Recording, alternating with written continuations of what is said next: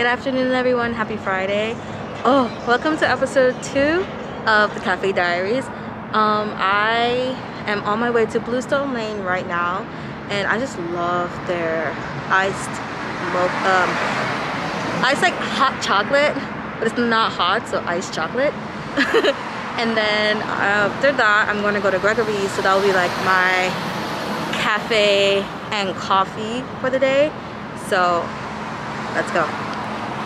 And as you guys already know from my first episode, I will be reviewing both places when I get home because they are playing like really loud music in each place and I don't want to get copyrighted.